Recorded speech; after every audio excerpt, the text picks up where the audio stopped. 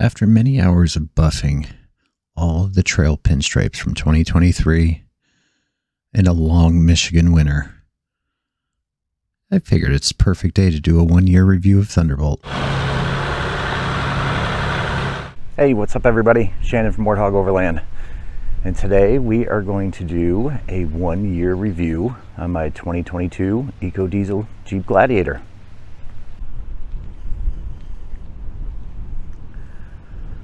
I'm not too far from home in our little piece of paradise. There's Lake Michigan in the background.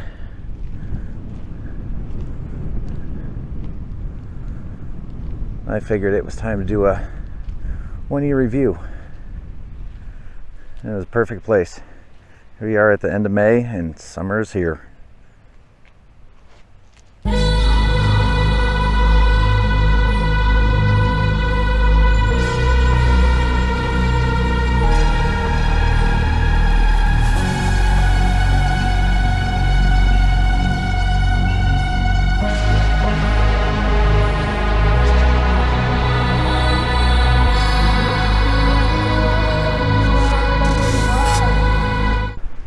What has worked, what hasn't worked, and how do I enjoy going from a JL Wrangler to a Jeep Gladiator?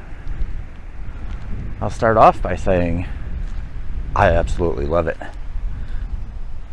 And as far as complaints go, maybe I'll find some during this walk around. But offhand, I can't find a complaint. You will notice from the first walk around I did a year ago, I have changed the decals. They faded over the summer and just didn't do well over the winter. Plus, buffing this out for this year, decals really don't like being buffed out. So what I've added, I will start with underneath. We have the Asper aluminum skid plate, just to protect that fuel filter that's hanging down there. I've also added Rancho diff skids front and back. Now my rack has held up perfectly. I have added some Rotopax diesel tanks. Last year's UP trip, diesel was far and few where we were, so it was time to add some tanks. And bunker indust from Vic Off-Road recovery boards. I did do a video on those. Those things are great. And in my first walk around video, you heard me complain about the price of this rack and the price of this back panel. But sure enough, they went on sale and I got it. And I'm very glad I did. The fridge is still running strong. It's still running off the EcoFlow. The Falcon shocks, yeah, still worth every penny. The Clayton Overland Plus 2.5-inch lift, still worth every penny. It still rides and drives as the same as the day we installed it.